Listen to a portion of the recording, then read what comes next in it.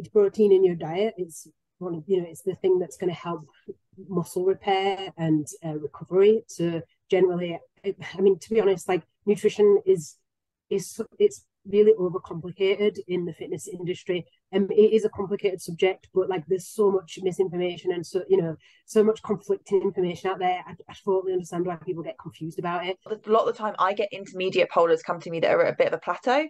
And they're not progressing in their pole. And then when we strip it back and look how much they're eating, first of all, they're under eating. Secondly, they're not getting in hardly anywhere near as much protein as needed.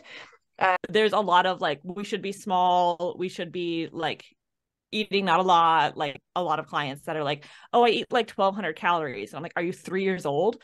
Like, no, you're not. You're not a toddler. So like, we need to eat like as a grown up. And then I might just clip that bit for Instagram, because that was yes, that was great. Are you a yeah, toddler?